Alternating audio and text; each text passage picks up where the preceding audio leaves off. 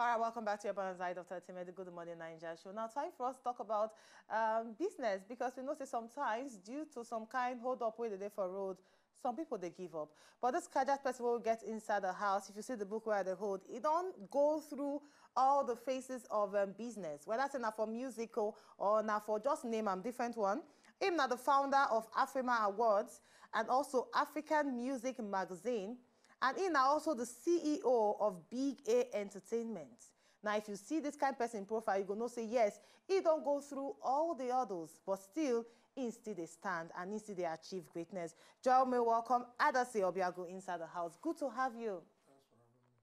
And I know say you just come from the abroad, so there's a little bit of stress there, but thanks about say you actually come on the show. Now, let's talk about your journey, especially being the founder of Afrima Awards, African Music Magazine, and also the CEO of Big A Entertainment. How it don't be for you? You know easy now. You know how you be. You know how you be. So we just started. I just started promoting African music just out of passion. I just they push them, they go. They push them, they go. And started taking artists from here, Nigeria, taking them to America and doing tours in different cities in America, and then started also doing shows and tours in Canada. And I've been doing it right now for 10 years. So the book is more like my story, how it started and where it's going.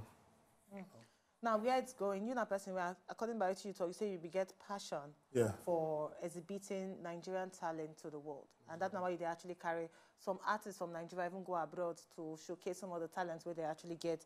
And I like something for your book. The talk say, his roller coaster ride of experience, they take the reader, anybody will read this book, they take them on a trip from his humble beginnings into the dusty streets of Aba. Yes. Tell us more about this. I grew up in Aba.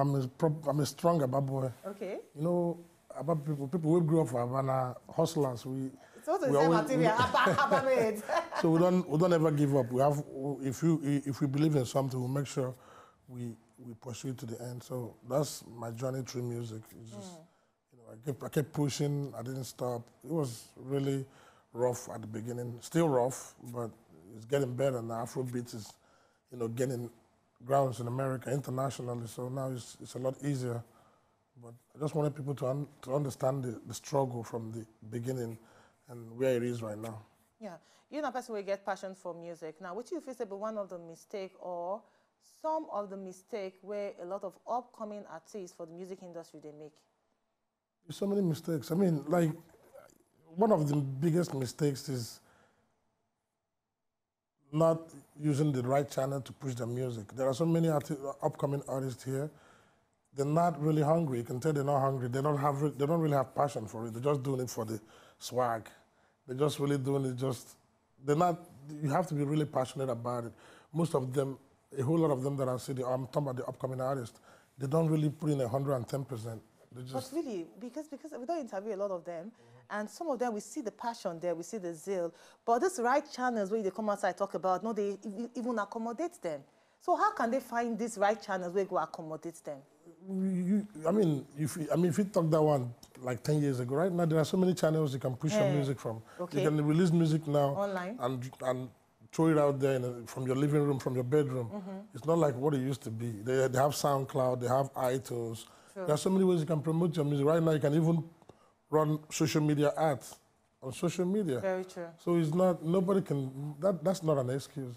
If you're really passionate about your music and you want the whole world to get to hear you, there are so many channels out there right now. I like that. For you to push your music. I beg, tell us more about Afrima Awards. I know say they come up very soon in October. Tell us more. Afrima Awards started 2014. I started promoting African music, taking artists from here to America and Canada and doing tours with them. And then at some point, I remember when BET started, that category, the African international art, they weren't giving them their awards on stage. They would bring them in the morning before the ceremony. And give it to them. Exactly. So, and I've been working with this great talented artist, so I was like, it's time to create a platform for us where we celebrate our own. So it's like FUBU, from us by us. So that was how we came up with Afrima. And what do you qualify an artist to be selected as one of the people? We have committee members in different regions in Africa. So if you're putting in work. If you've put in work within that year in review, you definitely, you know who's the biggest artist, the ones that are upcoming in Nigeria right now. So it's not a secret. So the committee members know the ones that drop the song within the year in review. They know how they monitor the growth. So I like that. Now, apart from the fact, say, we go see some kind sample of your passion for music, waiting person go benefit from this book, Crossing Boundaries. Waiting they go benefit again. It's just, I think it's the reason why I wrote the book is just to inspire people. Never give up.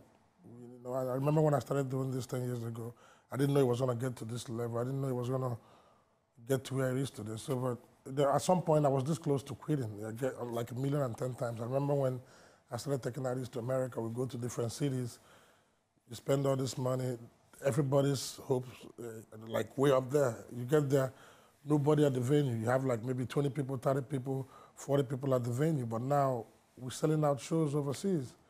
So you can, whatever you have passion for, I mean, I'm talking about the right passion, just keep pushing. One day, you're going to get there. So you don't ever invite artists overseas and then people not show up? You don't ever get any bad experience like that? Yeah, but now hardly. Now Afrobeats has grown. So how you take handle them then? Because now serious investment, you're taking them from Nigeria abroad. How you take handle them? You take a loss now. It's just like another business. Sometimes you take a loss. So, yeah. I like that. So tell us more about the African Music Magazine. Yeah, African Music Magazine is like, it's an online music platform where you can go to and see what's happening in Africa musically, where you get to know who's the hottest artist, who dropped which single, you know, nice. And all of that, yeah. Nice. So how can people have access to that? It's online, www.africanmusicmag.com. And we're also on social media, African Music Mag. So follow them for you to get more of this concerning people waiting for inside the music industry and the kind of hits where they don't drop. How people get your book, Crossing Boundaries with Music. Yeah, it's on Amazon right now. Okay. Yeah, you can order on Amazon and it's in different stores overseas. I'm thinking about doing a proper launch here in December. You should. Thanks a bunch, say you actually join us inside the house to discuss more concerning your journey in the music industry and also this particular book. Thank you very much. We hope so we will get you another time. To enjoy more of these our Ogbonge videos when you just watch, press this button to subscribe on top of our YouTube page. You go love am.